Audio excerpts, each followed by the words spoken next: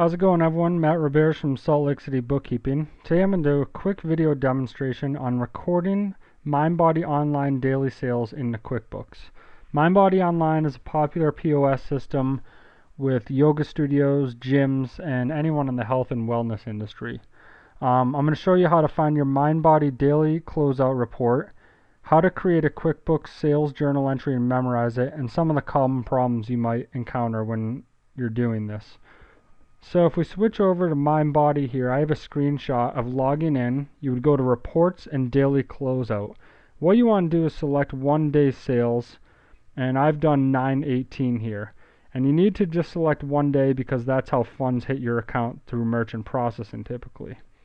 So if we pull up our sample company here in QuickBooks, I've created a memorized journal entry that goes through and details out this sales report.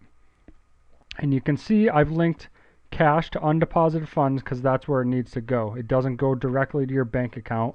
It gets held until you deposit it, and then you move it from undeposited funds to your bank account through the QuickBooks Record Deposits function.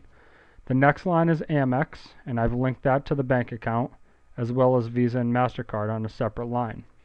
The next account, even though it's zero, I've set up as an expense account called Comp, and you would debit that account if there were anything. This would be account money used, the next line, and I hit a liability account there.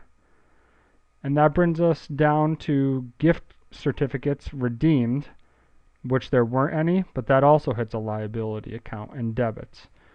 Into your sales categories, you can set up as many as you want, and I've kept it very simple. Yoga sales hits an income account.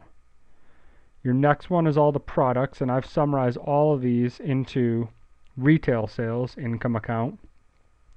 You then have gift certificates purchase, which hits the same liability account, as well as the payments on account, same account as used before, other current liability. And the last portion would be your sales tax, which would be shown right here, the $4.17 on this report. Hits the other current liability sales tax account. So once you have that set up, it's important to get all of the account types right, which is detailed out in the blog article. Once you have that set up in QuickBooks, what you want to do is hit Edit, Memorize General Journal. I already have it set up, so I'd hit Add. Call it whatever you like. Click Do Not Remind Me and hit OK. That's going to save it on your Memorize report list, which I'll show you right here. Lists, memorize transaction lists, yoga daily sales. If I open it, it automatically recalls the last transaction. Then it's just as simple as pulling up my next day's sales and filling that in. I want to definitely point out about the account and gift certificates, why those are liabilities. It's because when you sell or redeem if you sell a gift certificate, that's a liability to you, and the sale is recognized when someone comes in to redeem that. So when you set up the liability, it would be right here through the purchase, and then someone comes and redeems it, and that drives down the liability. The last thing I want to point out is the problems that you might face with your credit cards. I've noticed that with MINDBODY, it doesn't always settle the way you think it might according to the sales report, and it has to do with this section down here, swiped and keyed. I'm going to pull up another report here.